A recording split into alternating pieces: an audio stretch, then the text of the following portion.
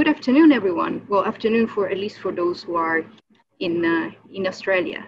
And thanks for joining this first webinar of the year, which is actually a joint webinar of our chapter of IEEE EDS New South Wales in conjunction with the ARC Center of Excellence TMOS, which I will talk about it in a second. So we are very pleased to have, I'll be starting a little bit slowly so that people, I see there's quite a few people still joining in. And I'll just give a couple of minutes of introductory slides for, to set the context for this talk. So we're very pleased this afternoon to have a seminar by Dr. Dennis Delic from DST, so Defense Science and Technology. And as you've seen, the title is Advanced Single Photon Sensing and Recognition Technologies for Defense Applications. So, and I know that Dennis will have some very interesting, even last minute additions to show us. So I think it will be really very exciting.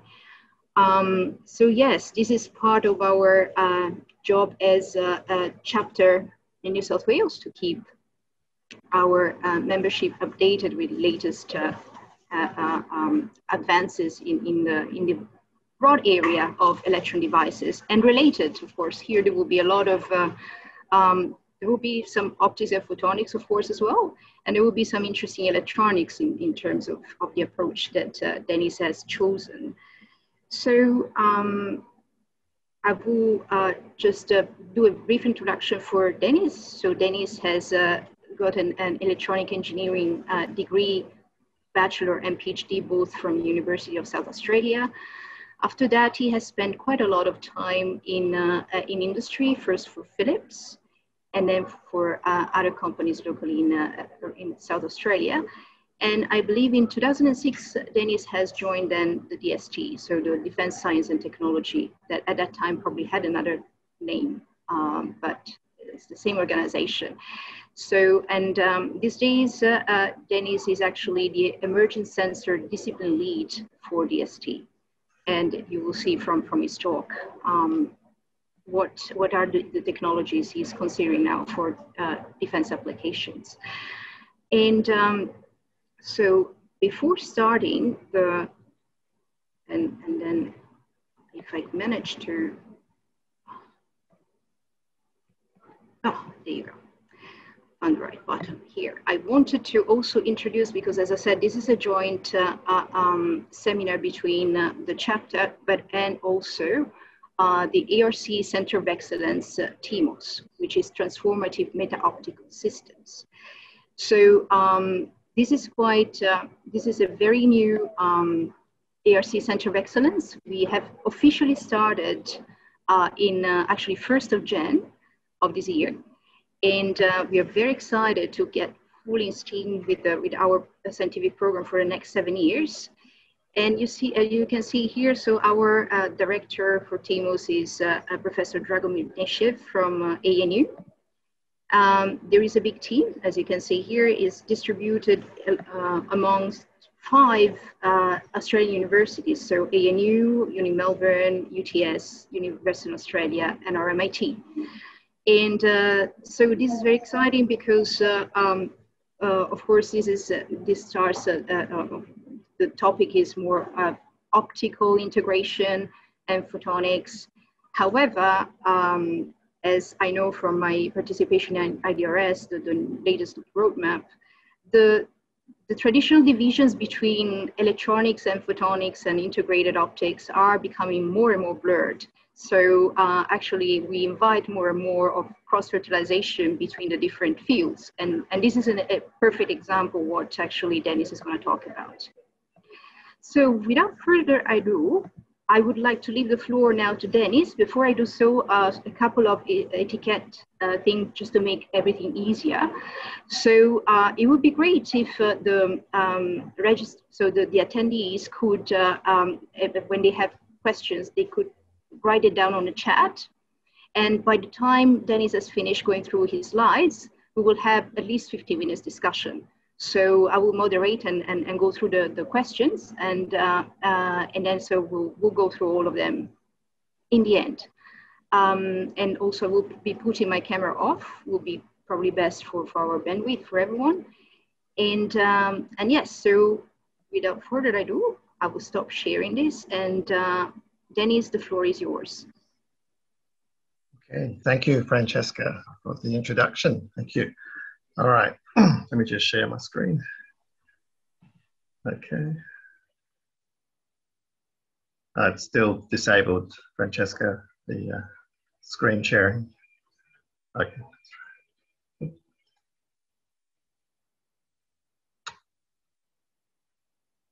It doesn't let me share, Francesca. But...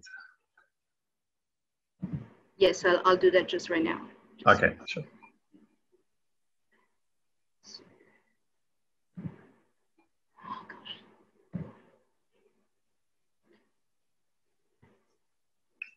While Francesca's doing that, welcome everyone. I guess it's a pleasure to give you a bit of an overview of the work that I'm doing at DST, especially in the space of single photon sensing and SPAD images, single photon LiDAR, all of that I think we'll cover today. Sorry if I have to mute you throughout the talk because I'm still recovering from a cold, so I'll try to get through as best as I can. Good to go, thanks. Okay, thank you.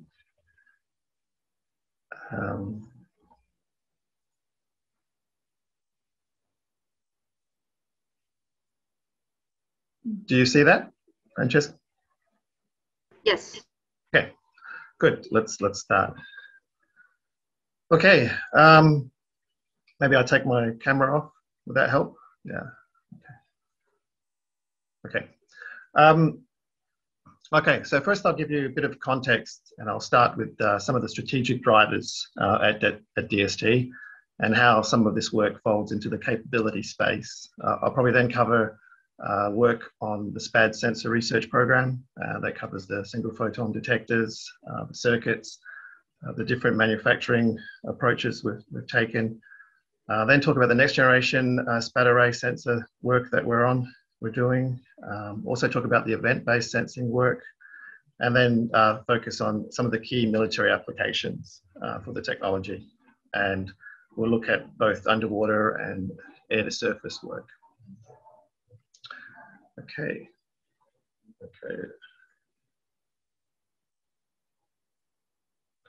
Okay, so in terms of the strategic S&T focus, which is science and technology, the Next Generation Technology Fund has 9 priority areas. There's advanced sensors and quantum technologies. So SPAD and single photon LiDAR certainly fit under those categories. Around the world, there's a lot of emphasis on quantum imaging, where SPAD is involved. If you look at the star shots, which is our S&T and research, these are aspirational type projects or goals for the organization. The narrative there is to fit under remote undersea surveillance and countering stealth-like technology. So that's the platform for where SPAD fits in the organization. Okay, so why single photon detectors? It's essentially enabling technology that you find it in all types of different applications and diverse areas. And it can be used in all sorts of areas where, in terms of low light detection, 3D imaging, long range and close range. I think in the best way to encapsulate the work that we do is in remote sensing. They're circled, and especially when coupled with LiDAR and LiDAR type technologies.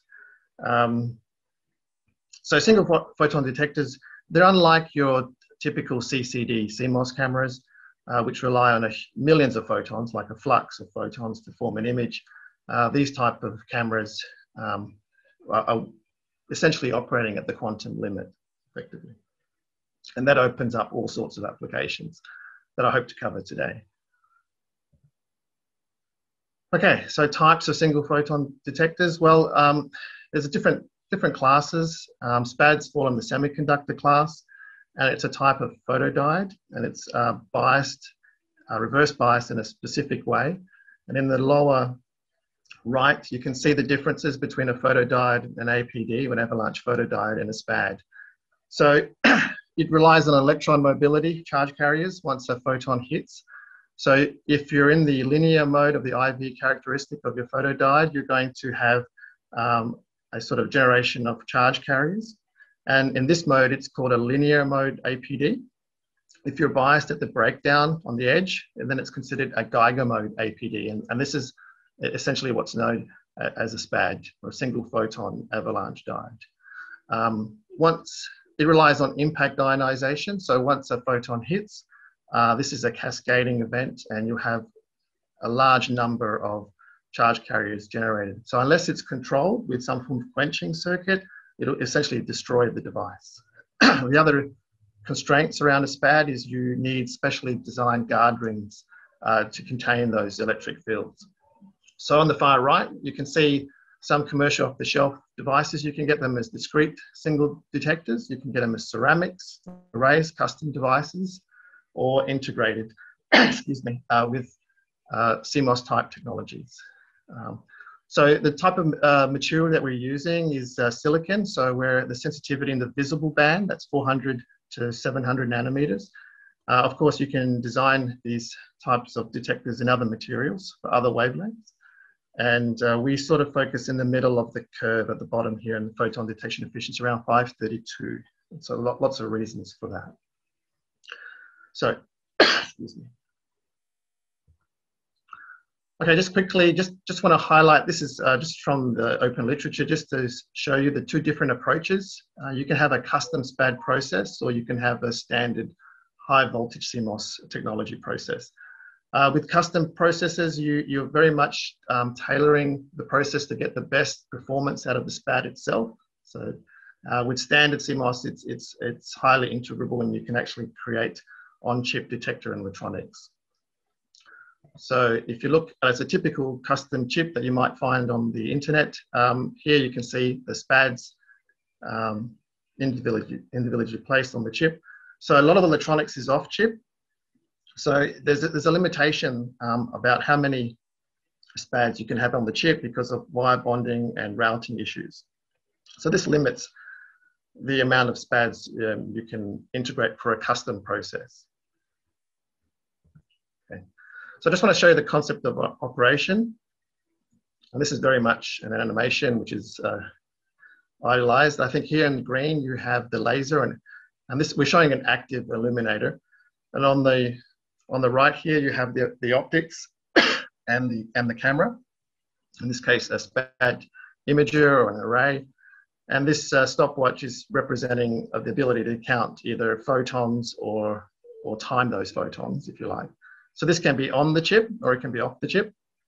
So in this case, we time when the photon leaves, or the laser energy leaves the laser and it hits the target, in this case the tank, and how long it takes to hit it and come back to the detector. And that gives you time of flight information. So you can create a 3D image if you like, or you can actually count an interval of time, how many photons are returning in that space, and create an image that way, if you like. So what are the major benefits of SPD technology to military operation? Well, because you're operating at such low photon fluxes, you know, it's very difficult for threat systems to be detected. You can increase the range of detectability of the target. You have the option also to see behind obscurance and or at very low levels of illumination if you're operating in 2D or photon counting mode. If you're operating in 3D mode or timing mode, time of flight mode, you can get more information from a scene, spatially about the target, and this can remove ambiguity that you might traditionally find with normal type images. And SPAD sensors are an out-of-band type sensor to radar. So they would not be, they'll be immune to those types of countermeasures. So where the military environments are very difficult and the imaging conditions are more favorable for these types of sensors. The purpose of this slide is really just to highlight the different modes and configurations you can operate these types of sensors in. In time of flight or scanning mode, you're effectively scanning or rastering the scene with a laser or some mechanical gimbal. But this is very good when the scene is not moving as much, or when the target is not changing very fast, or it's fairly stationary. We tend to focus on flash LiDAR, and in this case we have a 2D array or focal plane array, and the actual image is instantaneously appears on the image. So very good at capturing targets that are moving quite fast. So there are other options and photon counting modes, but pretty much for the rest of this talk, we're really talking about flash LiDAR. Okay, this slide is to highlight, it's a snapshot of all the SPAD chips that DST has developed, either personally designed by myself or in collaborations with Australian institutions or organizations. The one on the far left is one of the first chips. It's the 32 by 32 SPAD array sensor. It's a CMOS design. It's a planar chip. Then we progress to a dual mode sensor where we can do time of flight and photon counting mode on the same sensor. And as we go further, we try to increase the number of pixels. So here we have a 64 by 64. And this is something I'll talk about a bit later, is an event-based SPAD array. It's a 128 by 128. And we also have the next generation, which is using a 3D stacked process to create a high pixel or array count on the chip. And we're currently working with a commercial partner here in Adelaide to develop another type of 256 by 256 planar array. The SEP sensor is a new type of sensor that doesn't rely on impact ionization. That's a collaboration with Sydney University to try and develop an indigenous capability in country. And it relies on a new phenomena that was, I think, found a few years ago. It's cyclic excitation process. That's what that stands for. So this sort of sensor is going to try and remove a lot of the problems that SPAD sensors have. So if you do a deep dive, there are a lot of components in integrating a CMOS type sensor. You have the front end circuits, which is the passive and quenching circuit to control the avalanche. You have the readout circuitries, which can be in pixel, as shown here by a representative example from the internet. And these typically are digital counters, latches, time to digital converters, memories. You can do a lot of functionality in the pixel. And of course, you're looking at ways to improve the detection efficiency of the SPAD itself. So here you can see that the SPAD, denoted by the round circle, is quite large compared to all the other surrounding circuitry. So the fill factor, which is really a ratio of the active area of the SPAD versus the area of the pixel, is very small with SPAD type array images. And one of the things you'd like to do is improve the fill factor, which becomes very difficult when you've got all the requirements around designing a SPAD and also putting the actual circuitry in pixel. So we'll look at methods on how we improve that. And one way we do it, what we do at DST, is using microlens arrays. And typically we use commercial off-the-shelf ones where we put this on top of the actual imager, and it's aligned above each SPAD. And this actually improves the fill factor by focusing a lot of the light down onto the SPAD here. So photons that we would ordinarily miss are channeled through, and we can get an improvement about 5 times in terms of sensitivity. We also had work with the Melbourne Centre for Nanofabrication, who were looking at building custom type microlenses to go on top of the actual SPAD. Here you can see one of the commercial lenses on top. But as we go to higher and higher densities, aligning these microlens arrays becomes quite difficult. This slide is to show you the innovation, I think, pathway for a lot of these devices. So the actual SPAD arrays are actually designed here at DST. Then we manufacture these sort of chips offshore. There is no wafer fab capable in Australia to do this sort of work. The actual assembly, wire bonding, and micro lens attachment is done at DST, at our engineering department. We actually do the design of the PCB interface boards, which take the chip and has an FPGA that communicates with the SPAD array. And this can either be a multi-layer PCB or different actual boards or stacked together like this.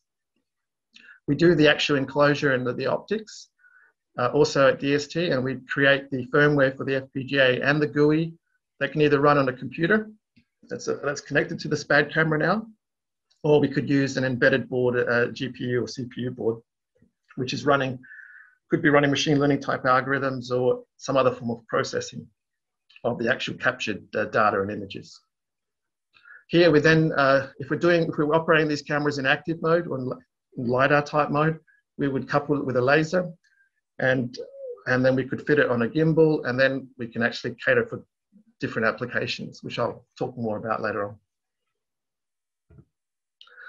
Okay, so this is an example of data captured from one of the SPAD cameras. It's a 32 by 32 in our dark tunnel at DST Edinburgh. This is a 50-meter underground tunnel. We've got two guys walking up and down the tunnel. So these are considered frame-based flash LiDAR because we're capturing all the data from the actual camera, and each pixel here is representing distance because they're measuring time of flight. So one of the issues with frame-based cameras is they produce lots of data, and you could imagine as you increase the pixel count for these particular types of sensors, you're going to have a lot of data to deal with, and a lot of it is not really necessary on the film, on the actual scene. Also, we also employ range gating techniques, which is also very important, and this is a way of opening up the SPAD cameras in time to focus around an object of interest and deal with all the background noise that we have to somehow try and eliminate and reduce. So how do we improve? How do we maximize photon detection efficiency? How do we increase pixel density and reduce noise and increase data bandwidth or reduce the amount of data coming off the chip? So a few years back, we looked at different manufacturing ways of doing this, and the obvious one was to employ 3D stacking using through silicon via technology. And this is a way of separating the two dies or two wafers. So the top die can have the actual SPADs, and the bottom die can have just the digital functionality. And they're connected here like via through silicon via, which goes through the backside of the top die and connects to the SPADs on top. So this offers a lot of advantages, but this is only half the story though, because you also need to reduce the circuitry and the footprint that sits underneath those particular SPADs. So over the last 10 years, we've been trying to improve and miniaturize a lot of the circuitries by still retaining a lot of the functionalities that we need. So we started around 80 by 80 microns, and now we're down to about 40 by 40 that we can then implement on the digital die on the lower part of the 3D stack. So just to give you an idea of the scale, a small house dust mite is about 250 micron long, and so we could fit about 5 of these SPADs alongside that. So this will show you how it was actually built, and these are the partners. So the bottom die was manufactured out of Soterra using a 130 nanometer process, high voltage CMOS process. You can see the top metal connection that will go feed through silicon via through the back of the top die. And this was then designed a different wafer, wafer fab, in a different process. This was a 350 nanometer process out of Fraunhofer out of Germany to build that particular SPAD. And this will show you how it looks from the very top. And as you can see, we've got a great fill factor. We have just the SPADs, and this comes out to about 40% fill factor. And most of the electronics is on a different layer completely. Yeah. So we've received the manufacturing, the dies, the bare dies up here. And we've spent the last year and a half trying to actually integrate or wire bond these particular chips. And as you can see here, some of the close-up of the Y bonds. There's over 300 Y bonds. And because it's a 3D stacked chip, it's higher than your typical planar die. So we've had issues with Y bonding, the curvature. On the PCB itself, these are very small footprints, pads. So we had adhesion problems. We had all sorts of problems. These are multi-layered dies. So we had to look at different ways on how to ensure these were quite rugged and robust. So we struggled with this for quite some time. And then eventually we moved to an interposer design, which is what DST developed. So here's the interposer. It's essentially a cutout, ceramic cutout that goes on top of over the chip. So we bond from the chip itself to the interposer, and then from the interposer down to the actual PCB layer. So we tried different types of ways of integrating the chip onto a PCB, but in the end, we've directly wire bonded to the actual chip. So directly wire bonded to the PCB. So underneath this, there's actually also another cutout where we can fit a heat sink, which is shown here in the black. And here we are actually testing the full imager.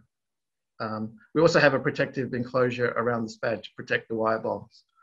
So that's where we are now at the moment. We're testing different dies, with different sort of parameters used in the through silicon via process. So we're about to test next week another 2 of this. Okay. So let's just talk briefly about event versus frame-based sensors. You might have heard there's a lot of COTS event-based sensors out there, Davis, ADIS, Prophecy. I'm just showing here an example. Is one of the first done in Australia through the Monash group. And they developed a CMOS event-based sensor. And here they are capturing a rotating fan. So the beauty of these types of sensors is the amount of data output reduction, because you're only responding to events that are changing. And this is a 64 by 64 imager, but not a SPAD. Here's another example of the power of an event-based sensor versus a conventional camera. Here's the data output on the right. You can see the amount of data that's coming out. It's in the gigabytes versus an event-based sensor. It's only around 30 or 40 megabytes because it's only responding to changes in the scene effectively. So the idea a few years back was let's see if we could design a SPAD array around an event-based architecture, and how we try to address the problem of how we're going to deal with the huge amount of data coming off these larger pixel type SPAD arrays.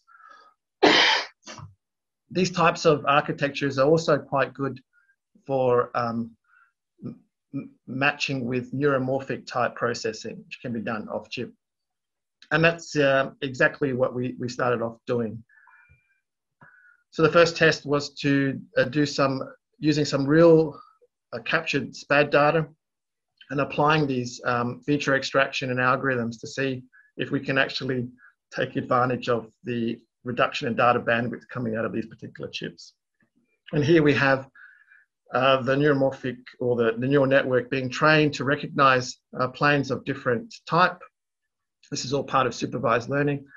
And then we wanted to see how quickly they could actually respond when entering the field of view. So here you'll see, I'll stop it when it actually comes in view. And whoops. So there in 0.001 second, it recognized it as an SU-35. So the power of this type of technology was very interesting and offered a lot of advantages.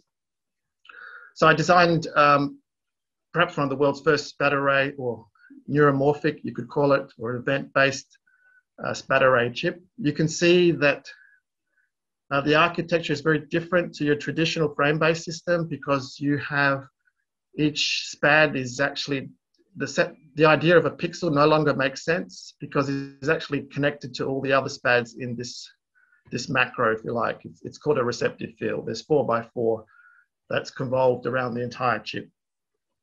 So they're all looking for a specific feature, and if they find it, they will output an address of that particular location in that receptive field. And there's the actual chip there. Okay, I better focus on some of the key military applications already demonstrated. So we've certainly done a lot of work for underwater detection, underwater mines. Here we're just showing a Secchi disk at depth. We've done a lot of stuff for surveillance of camouflage and obscure targets using this sort of technology. Here we can show some vehicles on the ground and long-range detection systems, you know, out to 10 Ks, if not more, of various targets. Okay, so we've done a lot of, we do a lot of work with defense primes, and one here in Adelaide is BA Systems. So they've taken some of the cameras developed at DST and integrated it into their tracking mount. And this is targeting sea level type threats, those with very low energy transmissions. So this is, here it's shown here. And the camera and the SPAD chip developed by DST is actually on the back here. So you can see in this example, the target is a ball suspended by a UAV.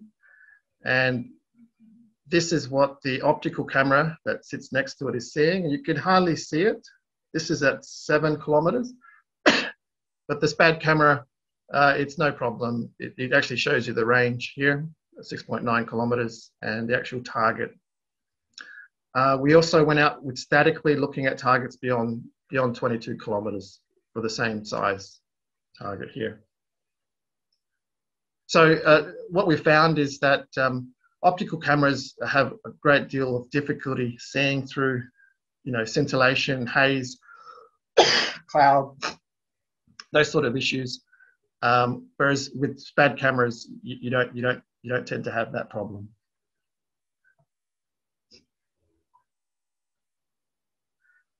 So this is just taken recently. We're up here at our test range here in South Australia. And here we've got actually using the SPAD camera to track a target. In this case, it's a fast moving VTOL or a vertical takeoff and lift target. The optical camera here on the other channel shows you the target, but this is actually tracking from the SPAD camera. So I can't get too detailed on the specifics, but this one was taken at 2 kilometers, but there are others at 5 and beyond.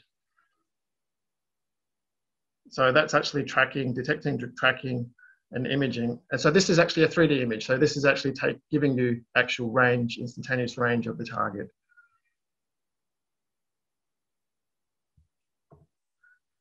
The other, so with optical cameras, typically we use retroreflectors to sort of align the system. I mean, there's a retroreflector on the moon that people like to bounce lasers off.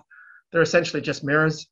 So we wanted to test a lot of this with across the Gulf from where we were doing these tests, and we can easily see these types of reflectors beyond 22 kilometers.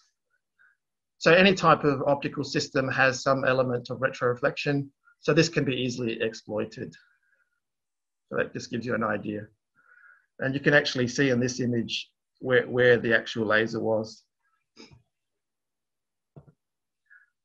In terms of underwater imaging, we went up to the Australian Institute for Marine Science in Townsville to do a lot of characterization of the laser and SPAD cameras for underwater imaging.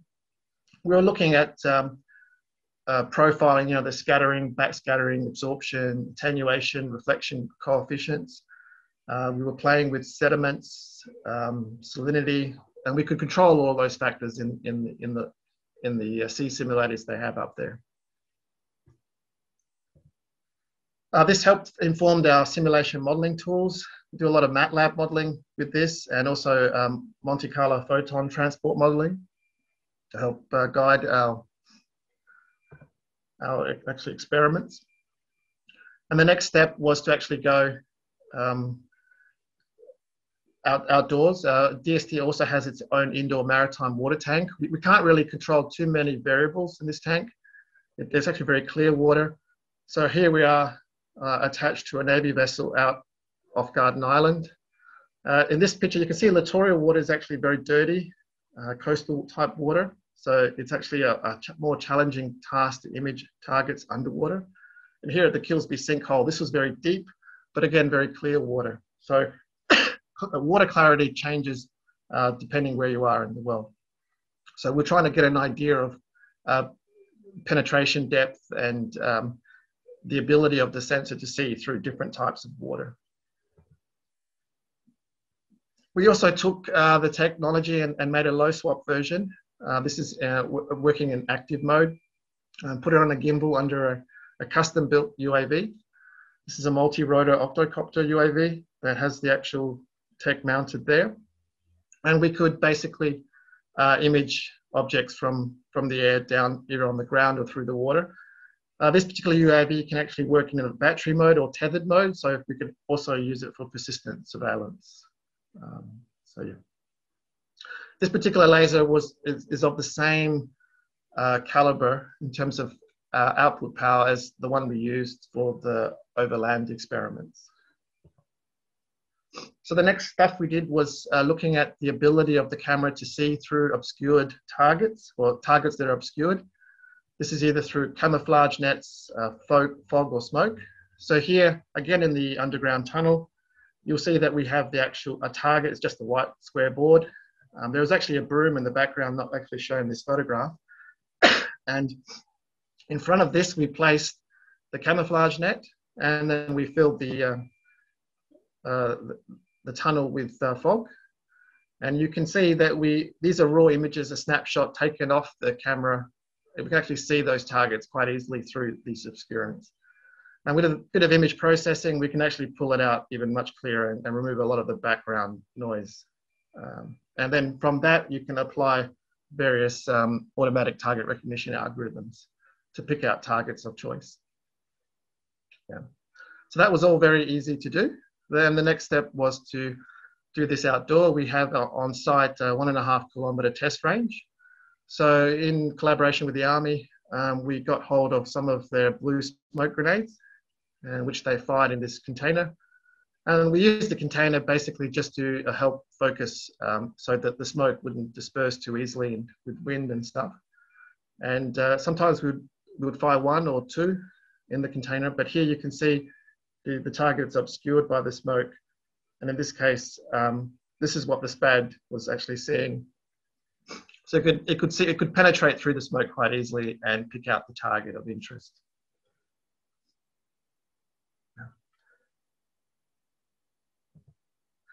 So that's pretty much it. I always like to end with the words of Elon Musk. He tends to put it very eloquently about LiDAR. So, I need to.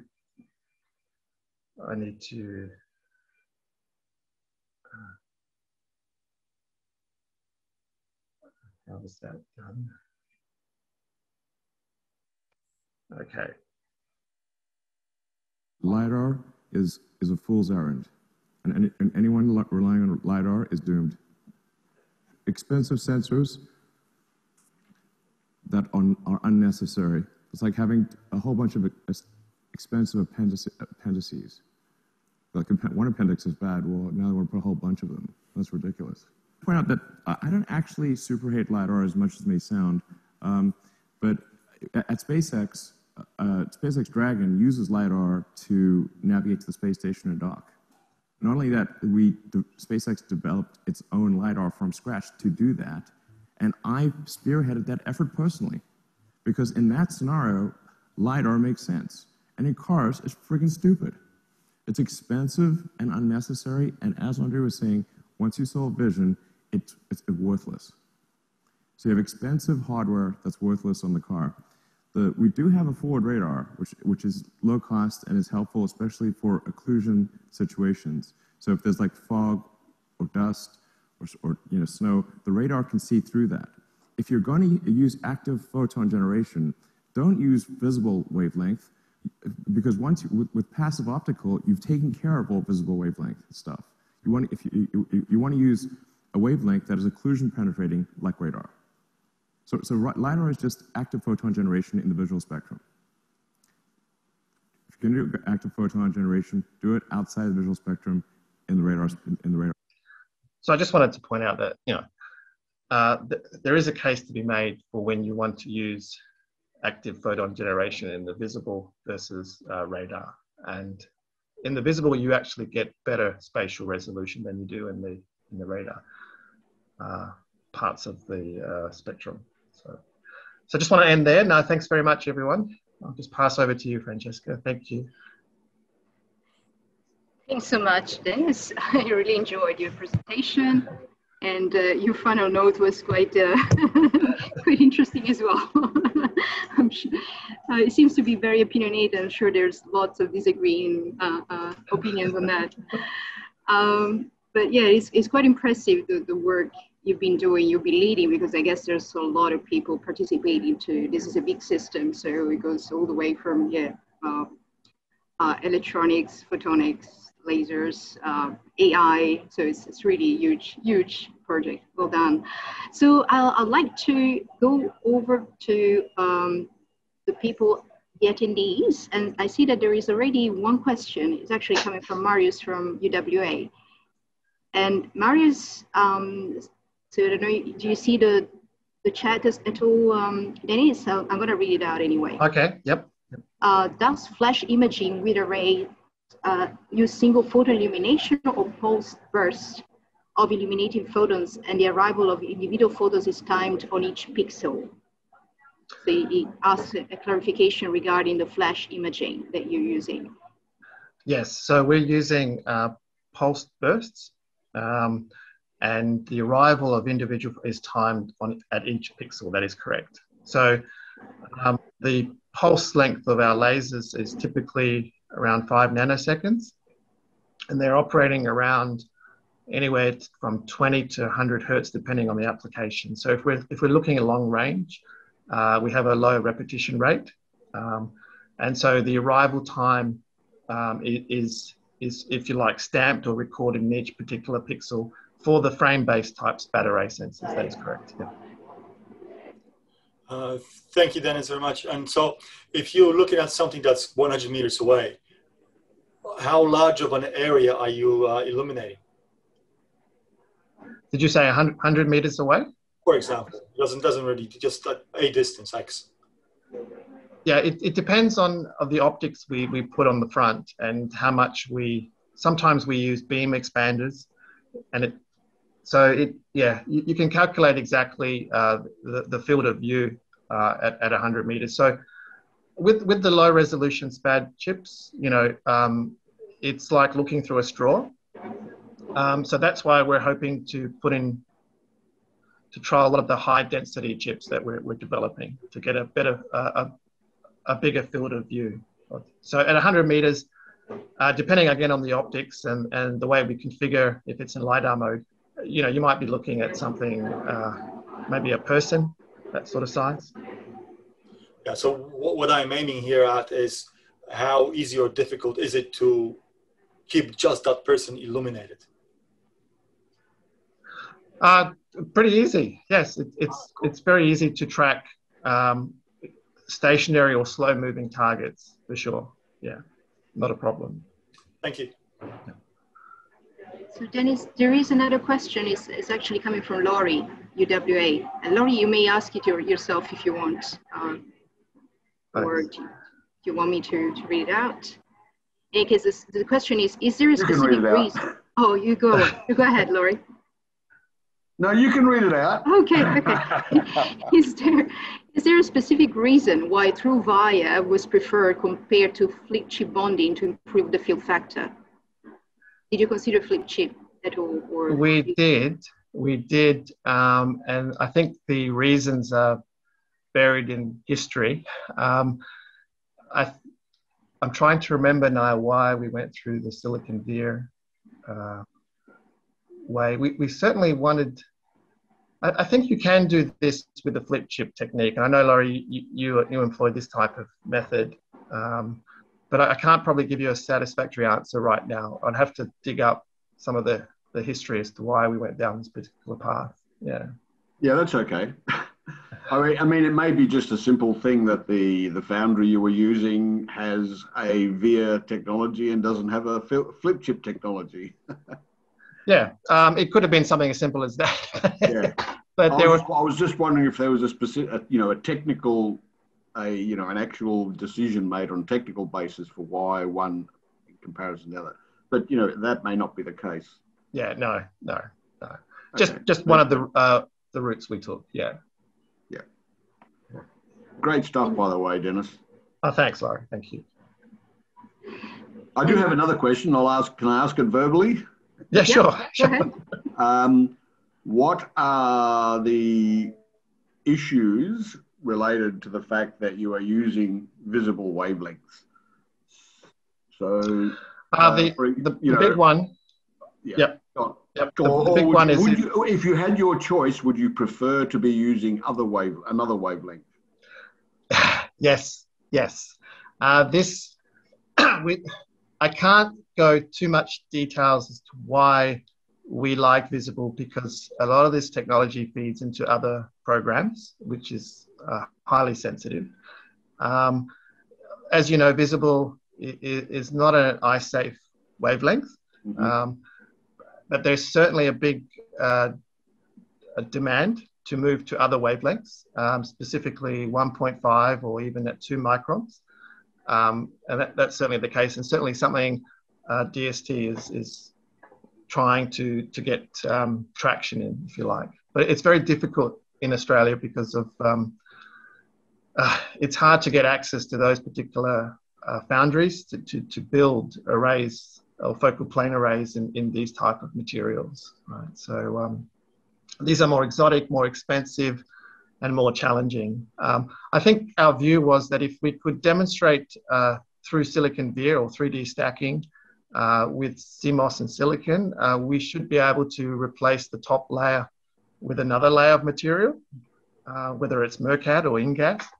And certainly we would have an imager at a different wavelength. The other way of doing this is, of course, using scintillators or films on top of the existing silicon SPADs to try and do an up conversion of the wavelength.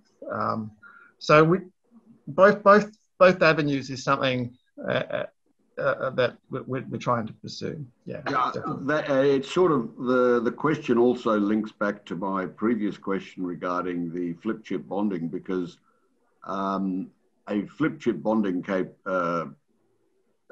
architecture does allow you to merge your silicon processing electronics, whatever you want to call them, with whatever 2D array you can get your hands on, right? Yes. So I would have thought it makes it a lot more flexible. It's not so married together between the two chips. Yes, but don't forget, a lot of this stuff is front illuminated. So I think with the flip chip, we would need to have a cutout on the bottom, and then we would have to. But you can remove the substrate. Yeah. That's fairly standard. Yeah. Okay.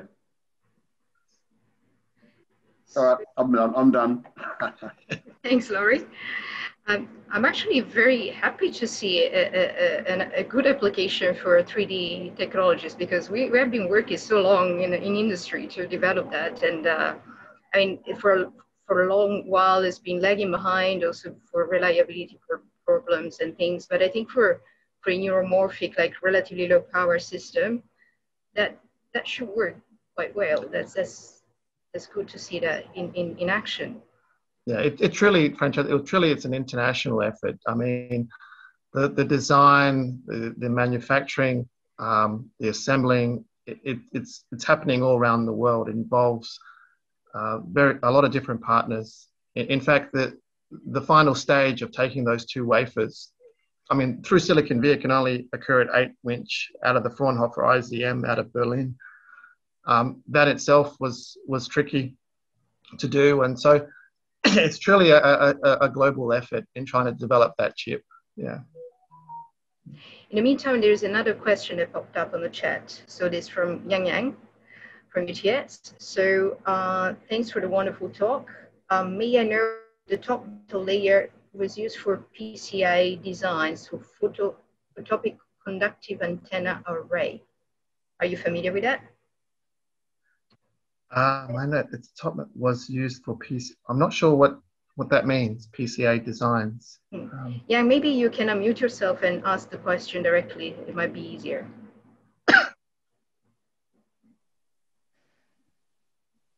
Oh, hi, Dennis. It's Yang here. Thank you for the talk. And just PC actually is the photonic conductive antenna. That's because from the RF perspective, normally we have we use the top metal layer for the on-chip antenna device. I'm not quite sure if you use the same technology for the photonics system. No. This is a typical, for the planar chips, it's typical CMOS process. So your typical metal layers, top metal layers, and for the 3D, again, that's your typical type of CMOS process again. So we didn't employ any type of antenna array structures on the top metal. Oh, okay, that's all right. Okay, thanks a lot. Right. No worries. And Dennis, in the meantime, can I ask you another question? So I saw your big leap when you went from a single SPAD per chip, and you went to a distributed SPAD, which was certainly quite a challenge. So did that improve significantly? Because I guess, do you feel that like you have that spaces at all now, or is there still improvement that you can do on that side, or has that fixed? So for the 3D stack, you're talking, yeah. It's certainly a big improvement, and certainly from the optical side of the designs, it's something everybody really likes to leverage. Yeah, definitely. You would have noticed from the presentation that the top level SPAD, still because of the size of making a SPAD is quite big, you're never going to get like 100% because of the guard rings and just the nature of creating the SPAD. But a 40% improvement, or 40% fill factor, and then you can look at applying sort of micro lensing, you really would have a very sensitive SPAD. And plus, you don't have the crosstalk issues as well when you put a SPAD next to all the electronics in per pixel, because it's on a separate layer altogether. So there's a lot of advantages in doing it this way. Yeah. Great. Yeah. So let me see if there is any more questions popping up on the chat. I don't see, I have many questions I would like to ask you, but I might just wait for when we meet in person next time. Sure. But one thing I did want to ask you, since you put in that little piece from Elon Musk, do you... Sorry, Francesca. Do you agree with the statements?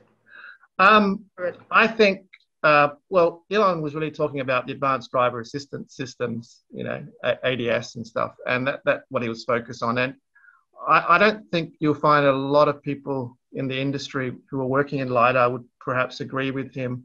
I mean, when you were talking about collision avoidance and autonomous vehicles, you really want a lot of different sensors to help remove the ambiguities in the scene. And sure, LiDAR is a bit more expensive, but I think certainly Tesla would have avoided a lot of problems they've had with their cars, with their vision system, if they had included a LiDAR. I think one car went in the back of a truck or something. So, so I don't fully agree with his comments. No. Yeah, and I fully agree with you that redundancy in certain critical systems will be really, really important. Yeah, I agree with that. Yes. So yeah. So Dennis, I think we are in perfect timing. So 2:57. So we're just before the 3 o'clock. I don't want to take too much of people's time, but on behalf of everyone, I still wanted to, it was a great talk. So again, thank you very much for agreeing to give this seminar for us. And we'll certainly continue the conversation. Sure. Thank you very much, everyone. Thank you. Thanks so much.